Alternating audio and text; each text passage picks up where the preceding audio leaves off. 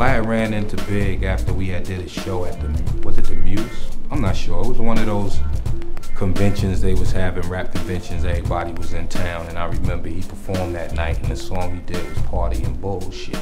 And I always liked the nigga shit. My man Dan Smalls put me on to him. He was like, here, listen to this. It's an artist. You know, he under Puffy on, you know, that Uptown shit, you know what I'm saying? He's like, Puffy starting the pardon me. Puffy starting the Bad Boy label, check this dude out. I heard the Party and Bullshit, love that. Then I heard the Me and My Bitch, Out of Here. It's like, this kid is fucking ridiculous. So, long story short, we spoke that night at that show, and he approached me. He was like, yo, you know, I want to do a song with you. I'm like, hell yeah, what the fuck? My man Ray the Ruckus had already told me, if you ever get a chance to do a song with that cat Biggie Smalls, do it. When I ran into him, he said, you want to do a song? Next thing you know, we in the studio, got it done. I had no idea I was going to be the only guest appearance though.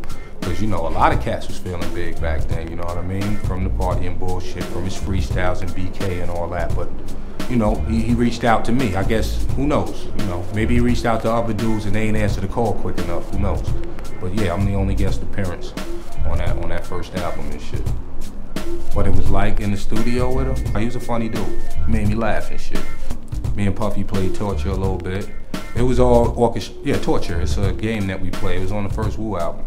Like, Torture, motherfucker, you know what I'm saying? We played that a little bit. Tracy Waples orchestrated the whole movement. Shout out to her. And yeah, it was real cool in the studio. We both sat there and wrote our shit at the same time. Wasn't no ready written, none of that shit. We both sat there, wrote our shit down. Easy Mo was there. Easy Mo B did the track. Got it in. And you know, him and Puffy had their little banner back and forth, because Puffy was like, put my name in. He's like, nigga, your name on half the album. You on most of the fucking album already. Yeah, that was kind of funny and shit. But it was friendly shit, brotherly shit, you know what I'm saying? Yeah, that was the experience of that right there. Work. I remember the ride there because I was playing some shit from my first album that I recorded. You know what I mean? And Tracy was feeling that shit. That one right there, we did that in Daz's house, in his studio, in his basement. And Rage was on it at first. Pac came home, he needed to put an album out, so you know, they was looking out for the cat, which you're supposed to do when you dealing with family. Yeah, Pac, you need that, we gonna give you that. And he heard the joint, he felt the verses, me and Redman did, he put it on there, kudos to Tupac. A lot of love for it done, word up. And shit was riding, he was playing that shit in New York, word. Just unheard of, cause you know, that little bullshit going on.